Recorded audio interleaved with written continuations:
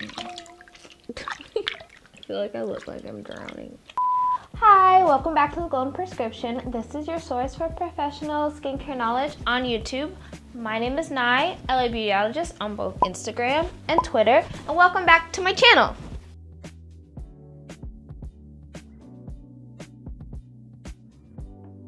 Today's video, we're talking about oil cleansing. Obviously, you know I love cleansing because I created the 60-second rule. It's the very first step in your routine, and it's really important to get that part right before you can do anything else. Oil cleansing is the act of using an oil to remove makeup, dirt, debris, bacteria, dead skin cells, pore blockages, and of course, waxy sebum from the surface of the skin. Well, let's get a little sciencey. Now, oil dissolves oil. It's chemistry. And remember, water and oil don't mix. So traditional cleansers, like ones that foam, have to use surfactants in those water-based cleansers to bind to oil, which then allows the water to wash it away. An oil cleanser uses oils to attract the lipids in your pores and on the surface of your skin, and that's what washes it away. You can oil cleanse to remove makeup. You can oil cleanse if you haven't worn makeup, if you're acne prone, if you have combo skin, dry skin. You can literally oil cleanse all of the time. Oil cleansing is always the first step. You want to start on dry skin. It doesn't have to be clean skin, but it needs to be dry. Because if you apply water, now you're preventing the oil from binding to the oils on your skin. Makeup has a lot of oils and silicones in it, so it really helps to break that down. SPFs that can be really thick and greasy. Oil cleansing dissolves all of it. Generally, I just recommend for oil cleansing to be done at nighttime. You can do it in the morning, but a nighttime cleanse is more to take the day off, so to speak. AM cleanse is more so to just prepare your skin for the products that you're going to apply to protect you for the daytime. And there's so many different types of oil cleansers.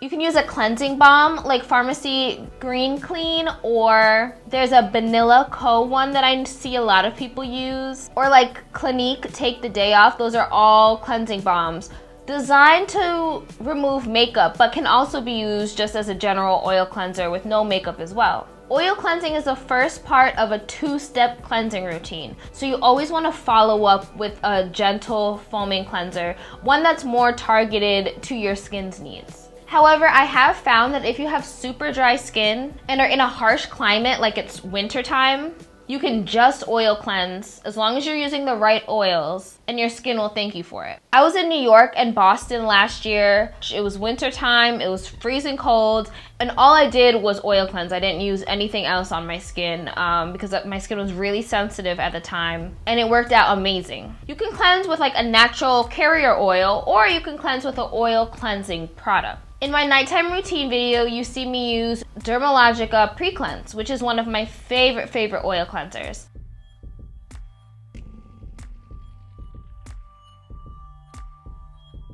I also love oil cleansers from Eminence, DHC, PCA Skin, and Fresh Beauty. And yes, you can also cleanse with just regular natural oils.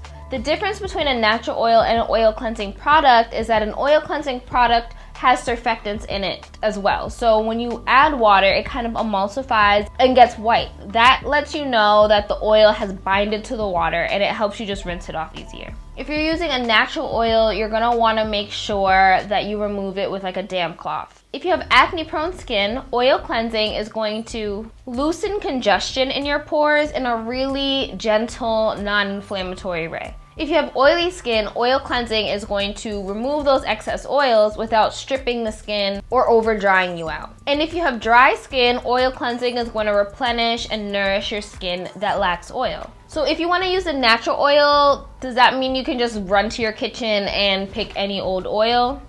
Not quite. Now with natural oils, you can have oils high in linoleic acid or high in oleic acid. Both linoleic acid and oleic acid are omega fatty acids, so your skin already produces them, your skin already has them present, but depending on your skin type, you may have more of one than the other. Oily skin tends to have more oleic acid, whereas dry skin tends to have more linoleic acid. So if you're trying to oil cleanse with a natural oil, look for the opposite. If you have oily skin, you want an oil cleanser high in linoleic acid. Your best option for cleansing oils are going to be safflower oil, sunflower oil. Hemp seed oil is amazing. It smells a little funny, but it's extremely anti-inflammatory. Evening primrose oil, sea buckthorn oil, grapeseed oil, rose hip oil, and black cumin seed oil. They're all very high in linoleic acid. So for oily skin, that's what you need the most. But be aware that oils high in linoleic acid go bad really quickly. The shelf life is like 3 to 6 months. If you have dry skin, you want an oil cleanser high in oleic acid. Oils high in oleic acid, like cooking oils, have a longer shelf life because oleic acid kind of works like a preservative. But that's what dry skin needs. Remember, dry skin has linoleic acid present, so you want oleic acid or omega fatty acid 9, same thing. So if you're dry, go for oils like avocado oil, olive oil, sweet almond oil, marula oil, argan oil, sesame seed oil, and apricot oil. Eating foods with a high variety of omega fatty acids is also going to be really beneficial to the skin. Flaxseed is a great source of omega fatty acids. Salmon, walnuts, other deep sea fish like mackerel and sardines, and very dark leafy vegetables, healthy foods with high fat content. My favorite part though about oil cleansing is after like 3, 4, 5 minutes of just massaging into the skin. Sometimes it takes longer. Sometimes it takes like 10, 15 minutes, but you can start to feel like little gritty oil plugs come up. It's gross, but it's like so satisfying. So what those oil plugs are just solid blocks of sebum that are stuck in your pores. If they appear black or brown, then those are more likely to be just sebaceous filaments, which when your pores are blocked, they can pop out and look like blackheads. So it's very beneficial to get rid of those too. Sometimes you'll get purging with oil cleansing, but not a lot. So if you find that like you're still breaking out pretty consistently after you start oil cleansing, switch to a different oil cleanser. There are so many out there. There are so many natural oils you can try. There are so many great oil cleansers from brands that you can try. There's really an oil cleanser for everybody. When I oil cleanse, I use Pharmacy's cleansing balm, Green Clean. Green Clean works extremely well. It comes with a little spatula. Oh, goodbye to my pretty makeup. This isn't the best way to do this. The best way to do this is to use a Q-tip with micellar water and gently rub, but I'm not in the mood to do that. So when you use a cleansing balm, it's nice to kind of warm it up in your hands first before you apply it to your face. I usually start on my cheeks and then just massage it around. I gently kind of get my mascara and it breaks down like all of it. Make sure that when you're oil cleansing to remove makeup, that you get all the way into your hairline. A lot of people will break out along their hairline because of makeup, but also because of hair products. So be sure to cleanse all the way into your hairline. Now, cleansing balms are nice because they tend to be a little bit heavier than traditional oil cleansers. So they kind of whisk away heavier makeup, SPF, setting powders, you know, all the fun, beautiful things that we put on our face, but should not sleep in. 60-second rule with every single cleanse that you do. Oil cleanse, makeup removal cleanse, second cleanse, all of it. Now, cleansing balms are nice because they emulsify, right? So I'm gonna add water. And emulsification means that your oil molecules are bonded to the surfactants and the surfactants are bonded to the water. So it creates like a white, milky texture that just helps you wash it off for real. I feel like I look like I'm drowning. This is how they do it in commercials. In commercials, they just go like... Someone asked me like how to wash their face because that's what she was doing. She was like just splashing her face like what she saw in commercials, and I was like, no. Don't do that. Now, one makeup removal will never be enough. Makeup is actually a lot more difficult to remove than it seems like. So what you could do at this point is cleanse with another foaming cleanser or cleanse with another oil cleanser. Makeup removal does not count as a cleansing step. Remove your makeup first and then go into whatever cleansing you're going to be doing. So I'm going to be using DHC Deep Clean Oil Cleanser. Now DHC, unlike most brands, actually tells you that you should massage it into the skin for 30 to 40 seconds. But what I'm trying to do here is bring up some oil plugs. I've actually not been oil cleansing before I did this video because I just wanted to bring up oil plugs. So I'm hoping my face is sufficiently dirty and will bring up some good stuff. Now, oil cleansing is really a time where you can honestly just relax. Sometimes I've oil cleansed for 15, 20 minutes, way beyond my 60-second rule, because it's nice to just take time for yourself. You can be meditative about it, kind of release stress. Throughout your day, your face builds up a lot of tension underneath your eyes, in your sinus area, in your chin and jaw. A lot of people clamp their jaw when they're stressed. They furrow their brow, and then you have a lot of tension between your eyebrows. So really, like, focus on every area of the face, but go very gently, go very slowly, and apply solid, gentle pressure all throughout. And like, if you can, don't rush.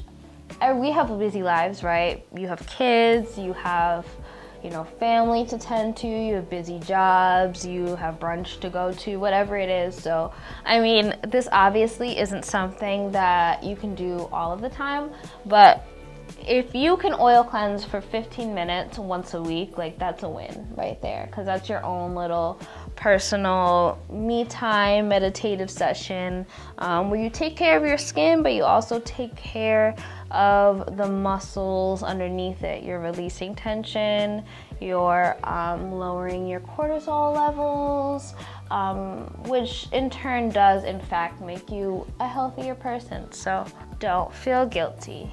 And when I oil cleanse, I'll like wander around the house.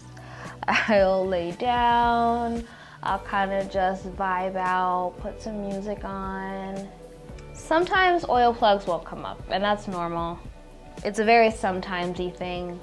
Now, the other thing an extensive oil cleansing does is bring in a lot of circulation to the face.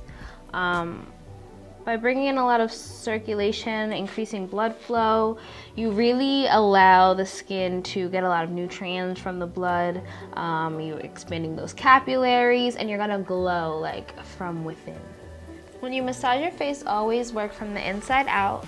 It's gonna help push lymph and fluids out of your face and back circulate through the body. It kind of gives the skin a nice contour.